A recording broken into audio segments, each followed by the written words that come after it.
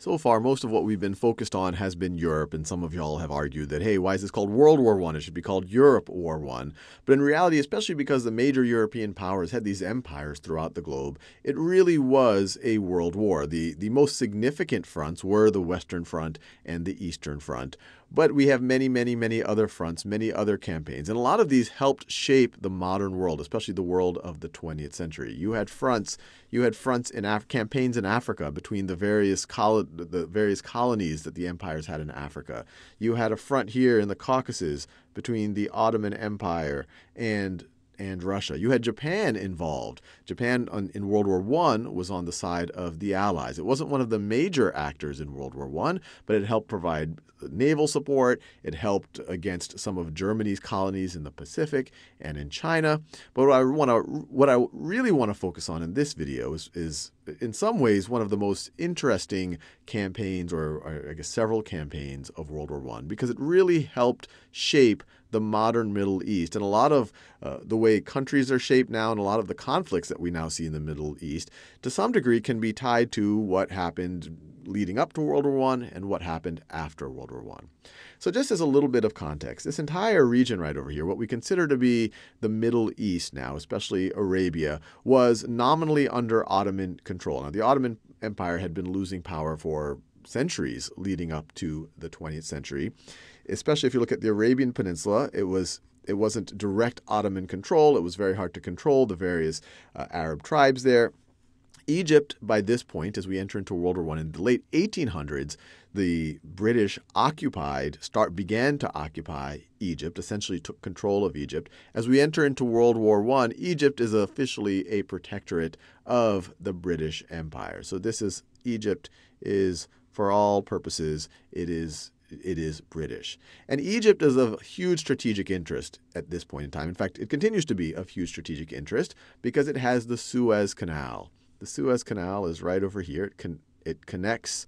It's a man-made canal made in 1869 by the French, and it connects the Mediterranean Sea with the Red Sea. And to see its importance, you just have to look at the map at a more global scale. It's the fastest way to get from Europe by ship into the Red Sea and into the Arabian Sea and to India, which was a significant part of the British Empire there, or to go further east, go into the Indian Ocean and go to places further east. So it was of huge, huge, huge strategic interest. And so that lays the groundwork for essentially the various campaigns. Oftentimes they would be collectively called the Middle East campaigns, or they're separated sometimes as the Sinai and Palestine campaign and the Mesopotamia campaign. Mesopotamia, that's in modern-day Iraq. The Sinai Peninsula, that's part of modern-day Egypt.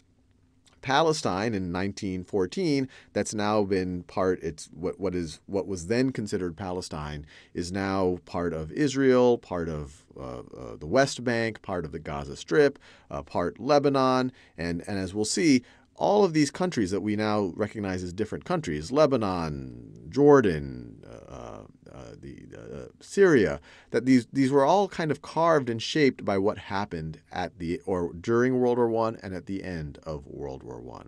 So as we get to the beginning, right at the outset in 1914, the British land right over here at I guess you could kind of the southern end of Mesopotamia. And over the course of the war, they just keep driving northward along the Tigris River. So they keep driving northward and northward and northward. By the end of the war, they've essentially captured what you would consider kind of most of modern-day Iraq. And for the most part, it was a very successful campaign for the British, although they did have some significant setbacks. In particular, at the end of 1915, you have the British who were held up in Kut, and they were essentially sieged by the Ottoman Empire. 147 days siege. After the 147 days, they had to surrender. They were starving in there. They couldn't get supplies. They were dying of sickness. This is actually a picture of an Indian soldier after the siege of Kut, after they were kind of taken by the Ottomans, after they surrendered. And even though the Mesopotamian campaign was successful for the British, the siege of Kut is kind of recorded in British military history or global military history as one of the biggest humiliations for the British Army, where you had that many troops who had to surrender. They were starving literally to death. And one thing I should point out, I'm going to be talking about the Allies, the British troops, but in the Middle Eastern campaigns, in the Sinai and Palestinian campaign, and in the Mesopotamian campaign, Indian troops, which were part of the British Empire, played a significant factor, especially in the Mesopotamian campaign, and so did the Australian and New Zealand troops. So when we talk about British troops, we're also talking about all of the various nationalities that were part of the British Empire. So by 1918, they were able to capture much of what is now modern-day Iraq, or much of, I guess you could say, Mesopotamia.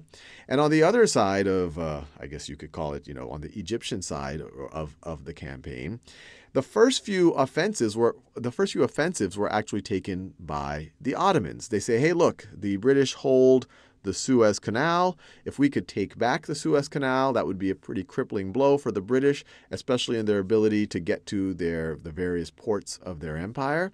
And so in 1915, you have the Ottomans try to make an offensive to try to capture the Suez Canal. It's repulsed. It fails. They try again in 1916. That fails again.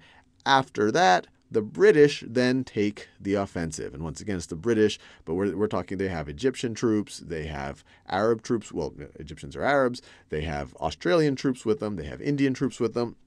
And they start to make an offensive. And that offensive essentially continues through the course of World War I. So by 1915, they make the full. They are able to defend the Suez Canal. 1916, they defend it again. By 1917, they're making an offensive. They're able to, after several tries, they're able to take Gaza in 1917. Then they're able to take Jerusalem, which was kind of a major source of prestige. Obviously, Jerusalem has a thousands years history of various armies trying to take Jerusalem. But then they continue on, and as they saw that the end of the war was imminent, especially as we get into 1918, the British and the Allies were essentially on a land grab, because they knew that as soon as an armistice is called, it's kind of your last chance to grab more land, and then it goes to the bureaucrats to start negotiating things. So in 1918, the British are essentially on a land grab, or especially the Allies. They take Damascus. They get all the way north to Aleppo.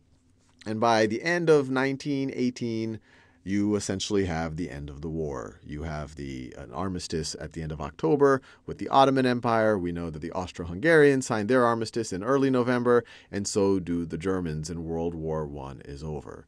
Now, there's a bunch of interesting things here, and I'm kind of doing a very broad survey of these campaigns. One is the famous movie Lawrence of Arabia. It took place during these campaigns. This is a picture of T.E. Lawrence, who was he was many things, but he was this interesting character who helped the Arabs rise up against the Ottomans, against the Turkish rule. So he was heavily involved in helping to coordinate the Arabs' uprising against the Ottomans. So in this case, the Arabs were helping the Allies essentially push the Ottomans back. Now, the most interesting thing, the outcome of this, and we'll probably talk into a lot more detail about this in future videos, is because by the end of the war, you have the Allies in control of all of this territory. Let me do that in a better color.